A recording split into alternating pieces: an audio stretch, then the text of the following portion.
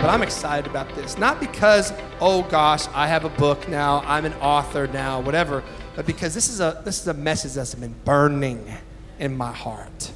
This is a message that's been burning in my heart. And I believe it's a word for today. There's some danger going on. This is a call even to the body of Christ, to the church, to awaken our hearts toward the Lord. And I'm going to share about that with you.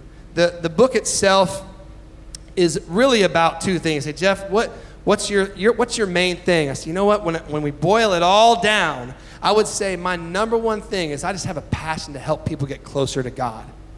I mean, it's real simple. If I just ask everybody in this place, would you like to get closer to God now, for now, than you have been in the past? Would you like to grow closer to God? I would say most people in this place would say, yeah, it doesn't matter if you've been walking with God for 50 years or 5 minutes. You're like, I want to get closer to God. And I have this passion. I believe that that's God's passion for you as well. His number one passion is that you would grow closer to Him, because He recognizes that if you'll do that, then everything else will take care of itself. Yet we get so distracted. So the book itself really has two things. It actually goes back and talks about some of the things in my story about the times, the years I was in Sonic Flood, and how God was awakening pure worship in me. It's just a little bit of testimony, some stories in there, some history, all that, kind of take you back a little bit. But then I also talk about how you can also increase your passion for God and grow closer to the Lord, which again, as we said, is something that each one of us desires. So I put some very practical things, some very, I guess I would say, intense and challenging things as well in there to say, hey, do you want, I want us to stop wishing that we were closer to God. How many of you guys are ready to stop wishing that you were closer to God and actually start becoming closer to God? That's what we want, right? And so we want to stir up our hearts for God, that He would awaken pure worship in us. What I have felt like is that sometimes we are tempted, and I know I'm preaching to the choir here today, all right? But just hang with me, all right? So I want to challenge you.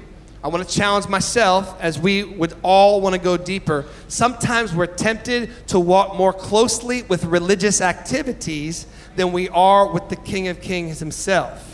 It's a different thing to do the religious activities. That's a different thing than actually hanging out and having a walking and talking, vibrant fellowship or friendship with God. And it's a beautiful thing because God is calling us each into a deeper friendship with God. Who thought that we could ever be friends with the God of the universe? I mean, we know the Bible says that, but think about that. Think about the beauty of that. It's truly amazing to me. To me, I grew up in a family that loved the Lord. My parents have been in ministry all their lives. My dad is 78. My mom is 77. My dad still works part-time for Youth for Christ. He has for 54 years. So ministry is in our blood. I got saved when I was 4. My dad led me to the Lord on my knees beside my bed. And I love it because that's something, the beauty about Christianity. It's so deep and so rich, but even a 4-year-old can understand that he needs Jesus, right? So that's me growing up. I grew up knowing that, hey, I should read my Bible and I should pray. But I got to be honest, I think sometimes I thought of those things more as religious activities that kind of were the gateway for me to get to go to heaven. I was like, okay, if I check off these to-do items, if I read my Bible and I pray, then I'll get to go to heaven. And I realized later in life, man, that's not what it's about at all. That's not what it's about at all. In fact, even I told you, I kind of went to a church where if you raised your hand, we thought you had a question. So the idea of vertical expression to God and worship, it never even dawned on me that we could actually connect with God in relationship as we sing a song. And it's a beautiful thing. But God is calling us into this to understand there's this word that I remember when I was in middle school, I heard this word intimacy with God.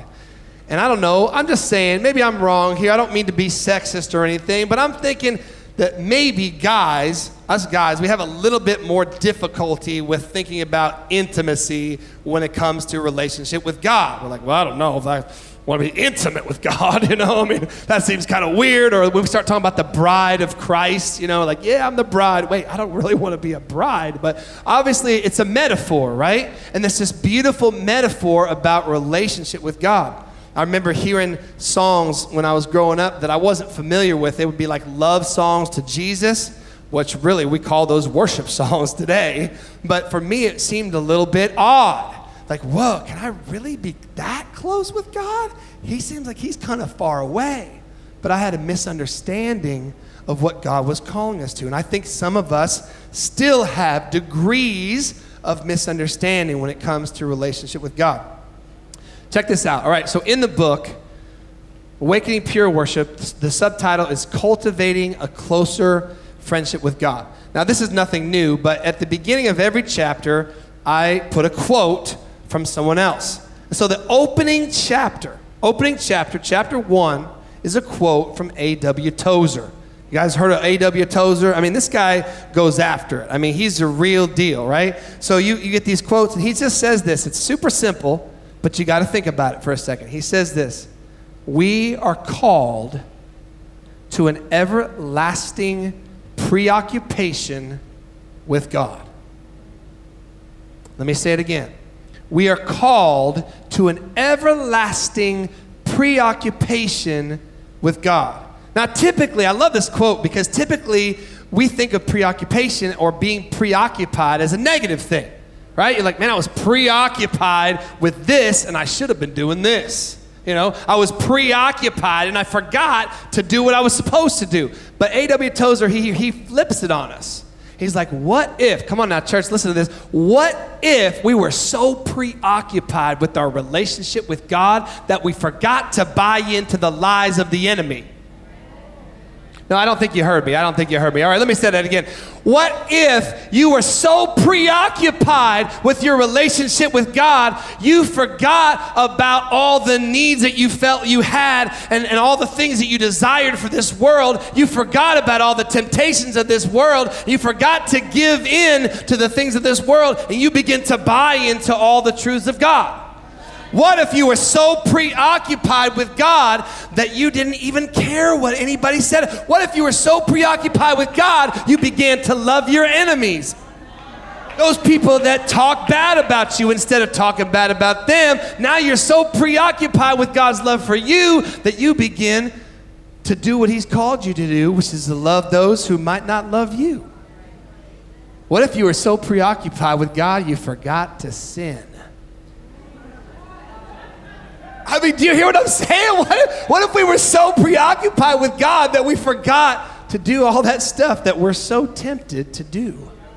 Because we were so... I heard a preacher say, it was a marriage conference, and he was talking about adultery and all this stuff. He's like, you know what, guys? Bottom line, we can go through all the reasons why you shouldn't, how you shouldn't, what you should do to avoid it, whatever, how to keep your relationship, your marriage right. But if you'll just spend time with Jesus... I mean, he said, if you're spending 2 hours a day with God in intimate fellowship, reading your word, praying, worshiping, there's no way you're going to have an affair because it changes your heart. You have no desire. You're so preoccupied by your relationship with God, you ain't got no time for that foolishness. You see what I'm saying? So it's a beautiful thing. So we're going to look at the scripture.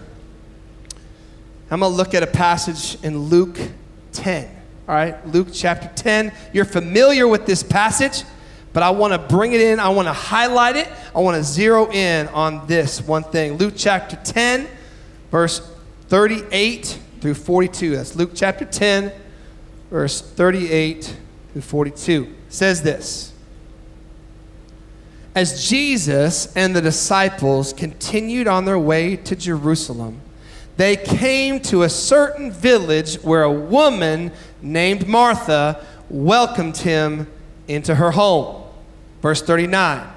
Her sister Mary sat at the Lord's feet, listening to what he taught. Verse 40. But Martha was distracted by the big dinner that she was preparing. She came to Jesus and said, and this sounds like us, doesn't it? This sounds like something we might say. Well, nobody in here would ever say something like this, but our kids might say something like this. The Lord, doesn't it seem unfair to you that my sister just sits here while I do all the work? Come on, can anybody relate to that? You know, you ever been doing all the work and somebody just sitting there watching TV or whatever, you know? Like, come on, I'm the only person working here. Martha's a little frustrated with her sister because her sister's just sitting around. She said, tell her to come and help me. Verse 41, but the Lord said. Now see, those are important words. But the Lord said. Time to listen, right? But the Lord said to her, my dear Martha. Now, I don't know if that was a, my dear Martha, or if it was my dear Martha, or however she said it, however he said it. My dear Martha, you are worried and upset over all these details. But there is only one thing worth being concerned about. Come on, somebody whisper one thing. One thing. There's only one thing worth being concerned about. Mary has discovered it, and it will not be taken away from her. Guys, we are on a treasure hunt. We're looking for the thing that is the one thing, right? We're searching. The whole world is searching for that thing. What is it? Joy, they'll bring joy and happiness and peace and pleasure and all these things. And Jesus just highlighted it right there. So Mary wasn't really just sitting around. What was she doing? She was sitting at the feet of Jesus. Now, of course, Jesus is not saying here that work is not of any value, right? But he's setting an order of things, a priority of things. He's saying if you have to choose, the only two things to choose are to work or to sit at my feet, you gotta choose sitting at my feet because it will change your life. In fact, it will change the way you work too. It'll impact, if you will sit at the feet of Jesus, it will also impact every other area of your life. So that's where it all starts. He's showing us an order of things, right? And many times we get that order flipped around. So let's jump into a couple of thoughts here, all right? Number one, God invites us into unimaginable close friendship. To me, it's you almost have to stop and just think about it for a second. Because you're telling me that the creator of the universe wants to hang out with me? Like I'm nothing. I'm like a piece of dust, like compared to him, right? But he's saying, and sometimes people just wallow in that. They'll be like, oh man, I'm a piece of dust. He wouldn't want to hang out with you. But it's amazing because he's saying, no, I want to be with you. There's this invitation that he has given every single person. For some reason, we reject it for different reasons. Some of us reject it because we want other things beside what he invites us into. Others of us reject his offer, his invitation to have close fellowship because we don't think we're worthy. We know that we're not worthy, but the blood of Jesus made a way. Come on, it made a way. So he invites us. I say this, so few of us seem to actually walk in this close fellowship with God. It's almost if, church, that we really have bought into the idea that it's just Moses and Abraham and the apostles and the pastors and the leaders that are called into this intimate friendship with God. But that's the whole point of the cross. God has called each one of us into close fellowship with him. He's inviting you to come closer to him in relationship. He wants to have a face-to-face, one-on-one, walking and talking relationship with you. I said this in the book. Worship is not an obligation, it's an invitation. Now, I shared a little bit about that on Friday, but this is so important for us to be able to flip this mindset, right? So many people see like the church, the religious. How do you know if you're having intimate fellowship with religious activities? You feel like you have to instead of you get to. That's the difference. Because I said that earlier. I said some of us, I think, we're tempted to have more relationship, in a sense, with religious activities, doing the things, going through the motions of religious activity, rather than actually having fellowship with the Creator. But the way that you know, like, well, I don't know, is that me? Is that what I'm doing? Well, the question is, do you have an I have to mentality or an I get to mentality? I don't have to go to church. I get to go to church. I don't have to read my Bible. I get to read my Bible. Come on. I don't have to lift up my hands. I get to lift up my hands. I don't have to dance with my feet. I get to. See, we got to change that mentality. Come on. Because somebody's back in the back sometimes going, well, I don't know. They're telling me I should lift up my hands. I'm not going to lift up my hands. It's not about us telling you. You get to do it. We're inviting you. We're not commanding you. Now, God is commanding you. But why does God command you to do things like lift up your hands? Because he wants to laugh at you and go, look at them, they're lifting up their hands. No. He's giving you commands because it's good for you. Right? It's good for you. So if he's called you to lift up hands, if he's called you to dance, if he's called you to sing or shout out, it's because it's good for you. He wired you to do that. And for us to refuse what he's inviting us into only is something that hurts us. It doesn't hurt the person next to us if we refuse to worship. It doesn't actually hurt God. It saddens him, but it doesn't take away his glory. The only person that hurts is us because God invited us into this beautiful relationship that is good for us. Come on, let's go. Let's go.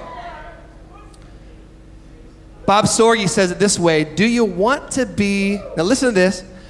Do you want to be near God in the age to come? And of course, the obvious rhetorical answer is, well, yeah. Then he says, demonstrate it by living close now. But there's not many people that would be like in disagreement with me if I said, hey, would you like to be in heaven with God when you die? Most people would be like, well, yeah. Well, then guess what? We need to demonstrate that passion to be close to God then, now. Now. Because you can't tell me that you want to spend eternity with God if you don't spend now with God. You see what I'm saying? So we show what we desire by the way that we live this life. We prove that we want to be with God by being with him. It's not rocket science. I mean, but it's a pivotal thing that you have to have a shift in your mentality because he's inviting you into something beautiful. Number one was God invites us into unimaginable close fellowship. Number two, we misunderstand the purpose of the cross. Now, you guys are going to have to don't throw anything at me yet, okay? All right, just hang in there. Don't pull out the tomatoes or bricks or anything like that. All right, just hear me. We misunderstand the purpose of the cross. What would you think if I said something like this? God did not, let's say Jesus. Jesus did not die for your sins. Pause. Wait. Don't throw anything yet. Just wait, okay? Jesus didn't die for your sins. Let me finish the statement. He died to reconcile you to the Father, but your sins were just standing in the way. Okay, you feel that? Because so many people who go to church, and I know it's not at this church, right? We're just preaching to the choir right now, right? But so many people that go to church, they think that forgiveness is the end. Woo, thank goodness I'm forgiven. I get to go to heaven. You missed the point. Because forgiveness is not the end, it's the beginning. It's the beginning. It's the gateway, right? Forgiveness is not the end. Jesus didn't die for your forgiveness. He knew that you needed to be forgiven in order to what? To have fellowship with the Father. Sin broke the fellowship. So in order to restore the fellowship, we needed forgiveness, right? I'll say it this way. We talk about in that scripture, the one thing, right? I'll say it this way. Salvation, not the one thing. It's the thing that makes the one thing possible. Come on. You follow me, right? Salvation, like, woo, thank you for salvation. Yes, amen. We need to forgive. We got to thank the Lord for salvation. But that's not the end. It's the beginning. It's the thing that opens the door for the one thing. Salvation is not the one thing. It's the thing that makes the one thing possible. Right? Amen? Right? So we misunderstand the purpose of the cross. Let's say it this way. Heaven is not the end goal either. I said this in the book. Granted, heaven is a wonderful place, but it's not wonderful because it's heaven. It's wonderful because it's where God is. It's where the Spirit of God is, where Jesus is, where the Father is. We wouldn't even want to go there if He wasn't there. Like the end goal is not to get to heaven. That's what a lot of people think in our world today. It's like, oh, question is, are you going to heaven or not? You know what? It's not about going to heaven. The reason you want to be in heaven is because God will be there and we're going to be able to see Jesus face to face. We'll be able to hang out with Him. I got news for you. Nobody's going to care about the golden streets. Nobody's going to care about the mansions. Nobody's going to care about the crowns. Nobody's even really going to care when He says, well done, good and faithful servant. I'm just going to hear His voice and fall down on my knees. Because it's Him that I'm after. It's not the golden streets. It's not the mansions. It's not the forever. It's not even eternity. It's Him that I'm after. And guess what? He's after you. That's all He's after. He's not after your religious activity or your church attendance or your good works, even though those things are good. But that's the fruit of relationship. The root is our fellowship with the Creator. That's the end goal. Amen? Right? So we misunderstand the purpose of the cross. Number two. Number three, everyone on the planet worships something. This is a new concept for me a few years back. A guy named Louis Giglio, many of you guys have heard of him. He's a great speaker. He's also a songwriter, works with the Passion Movement, has a church, all this stuff, right? He wrote this book called The Air I Breathe. And in this book, he talks about how everyone worships. I'm thinking to myself, what? Like, I thought only like Christian people or like religious people worship. No, he's like, no, because worship is just how you value something. So whatever value you put on something, it's you giving a certain element or certain aspect of worship to that thing. I mean, I gotta be honest, I really love ice cream. Any other ice cream lovers in the house? Come on, somebody, anybody else? All right. Like, I love dessert, but I mean, it's ice cream all the way, and I like particular kind of ice cream. I like Ben & Jerry's ice cream. Anybody ever had Ben & Jerry's? Like, we got Ben & Jerry's haters in the house today. I don't know, but if you haven't had it, I'm not gonna tell you to go get any, because if you do, you could get addicted. So don't go get any Ben & Jerry's. Do not go to the store later and buy a $6.99 pint of, no, I'm just kidding, of Ben & Jerry's. But, you know, when I thought about this, in his book, Louis Giglio is like, you know, whatever you worship, you become. And I thought to myself, well, I could spontaneously combust into a pint of Ben & Jerry's if I'm not careful. No, because I absolutely love it. But in a sense, what we're saying is, now it's not wrong to enjoy certain things, of course, right? But it's value that you place on something. So many of us worship our work, and we do so not because we're actually saying, I praise my work, you know, but it's because of the value that we put. We take our resources and we spend them on certain things, and that is worship. And guess what your greatest resource is? It's your time. Time is an even greater resource than money. Money you can get back. Time, once it's gone, it's gone. Now, God can store time in a supernatural sense, right? But time, once it's spent, it's gone. So how you spend, how you invest your time, your resources, it shows what you worship.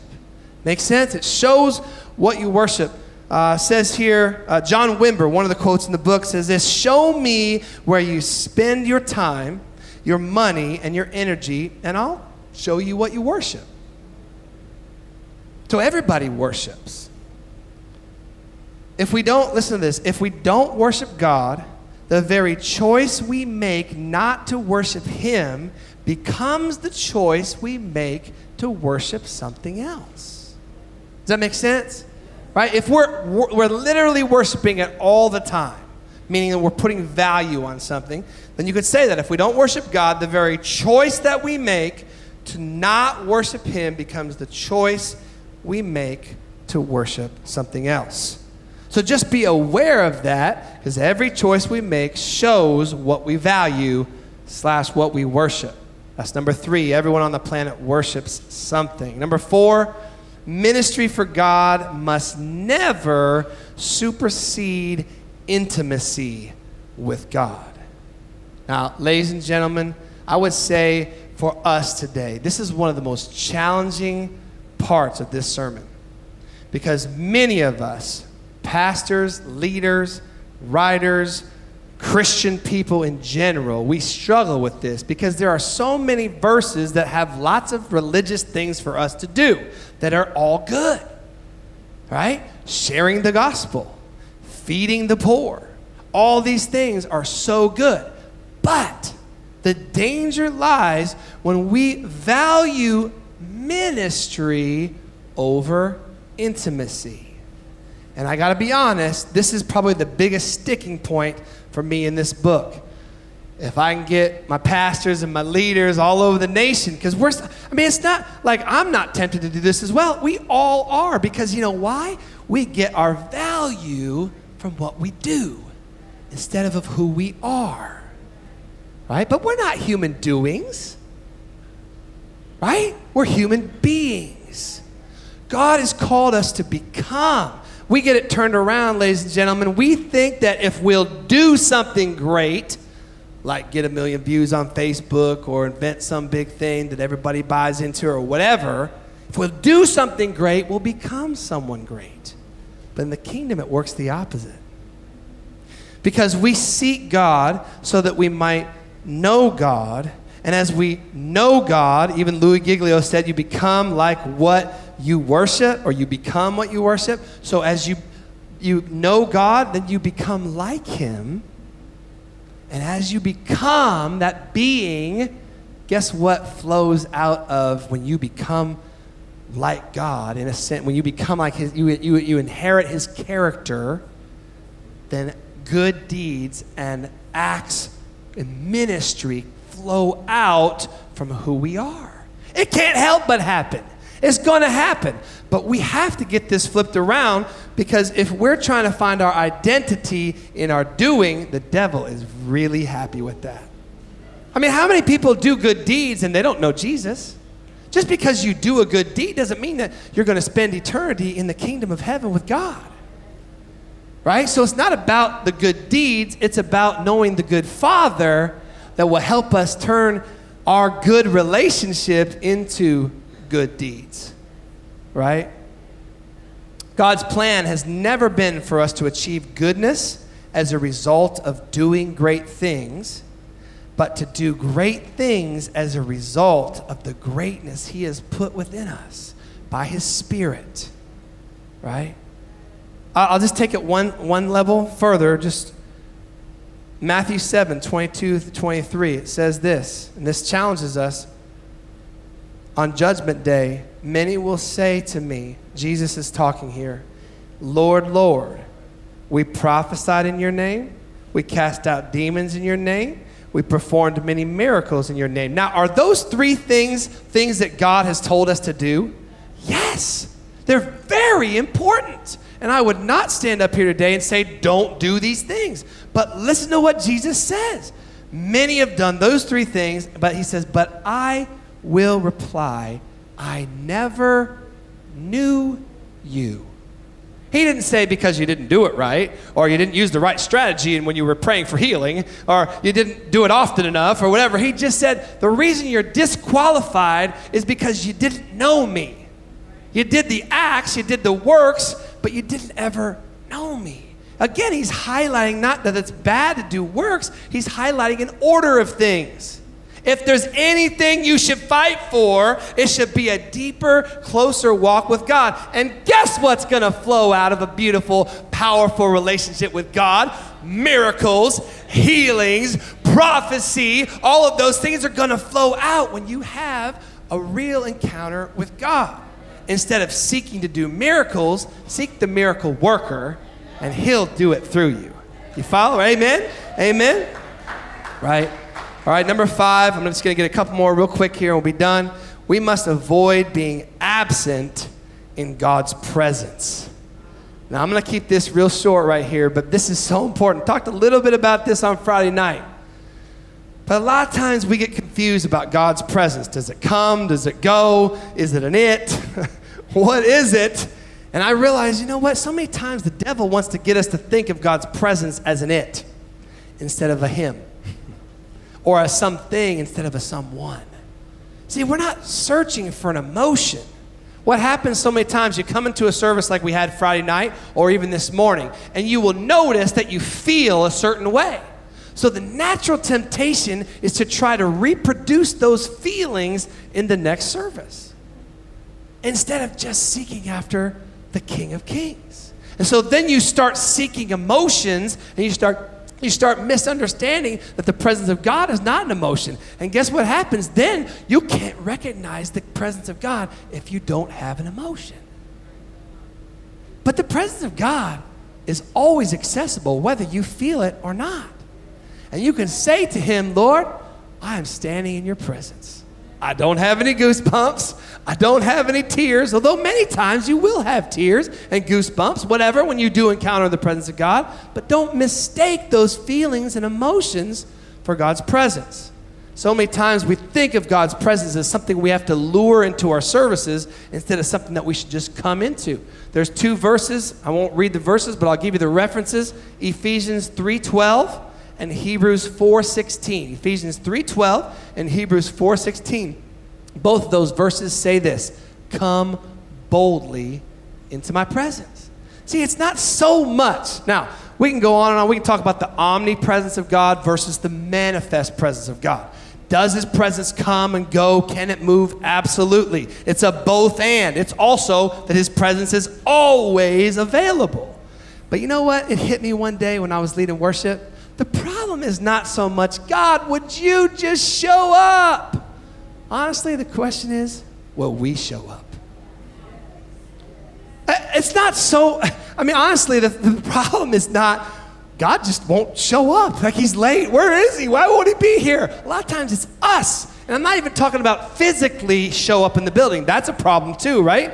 But I'm talking about show up spiritually. Will you be present in his presence? Don't be absent in his presence. Don't disengage in his presence, but engage. Amen?